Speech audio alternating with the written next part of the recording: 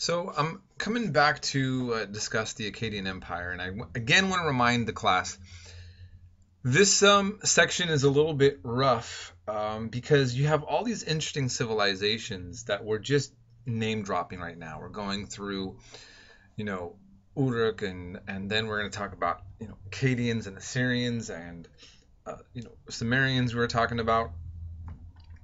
And the key thing that I want you guys to remember, and I'll keep drilling in, is that we're looking at these various peoples that we don't have a lot of information on. We do have way more than I'm covering here for this class, but ultimately the contributions of these societies are going to be, as I've mentioned many times, contributors to the world in which that you and I are living in right now.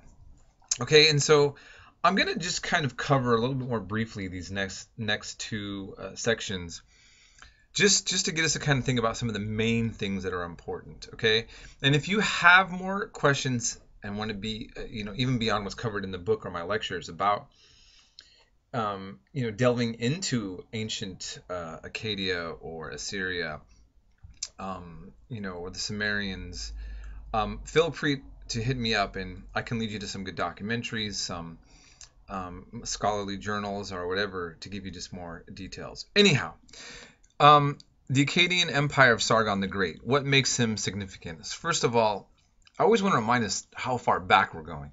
We're in 2015 CE, or AD as it was more often referred to. Sargon is 2,340 years, or to around 2,305 before the Common Era, or before Christ. So that's a long time ago. But whatever we do know is that the first empire in the world was created by Sargon. And empires are significant in the sense that, what is an empire, right? An empire identifies a kingdom or a state that controls foreign territories, either on the same continent or overseas. And so I want to kind of talk about that and think about that for a second, about what an empire is. Some people don't think of the United States as an empire, but are we? I think if you look closely about how we operate our foreign policies, we definitely are an empire, but we're not a traditional empire in the way that some of these kingdoms were. Britain and France definitely operated kind of in this way that Sargon did. There used to be an old saying, the sun never sets on the British Empire, because the British, ruled a lot of different people. India, for example. And but in any case, this notion of empire so very long ago is obviously going to strongly influence, for example, Greeks and Romans. And as we're going to see going into the next several chapters, that Western civilization and the topic of Greece and Rome is crucial, right? Okay, and part of it is this idea of how a state or a society gets put together. And so this is really the contribution that the Akkadian Empire and Sargon's legacy leaves us. And just the way, having a standing army, for example, there's all these different things that made him important for us to study for this chapter. So I'm just going to leave it at that.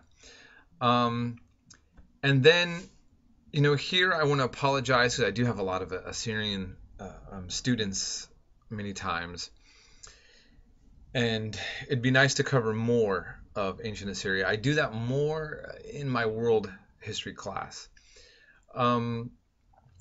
Just know, again, that kind of like what we're talking about, or what I've been repeating, is that these various dynasties and kingdoms were doing things that reflect what's going on in the modern world. And I'm just going to say one other thing, is that Assyrians were known for being violent and brutal, and so were everybody in this region from Sargon and whatever. And I never want to make an apology for violence, but I think it's fair to say that if you look at the problems that Mesopotamia had, it's the same problem that takes place in Iraq today. You have a land that's covered that doesn't have natural protection to keep out invaders. And so to maintain your independence, you have to have strong leaders warring is going to be more common. I mean, we think about this as being in the United States of America. Who's going to invade us? We have Canada to the north. We have big bodies of water. And then we have Mexico in the south.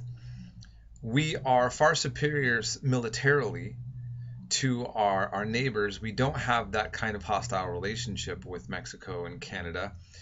And henceforth, our stability has been way better for us on our soil in the United States of America than, let's say, even European countries have had to face.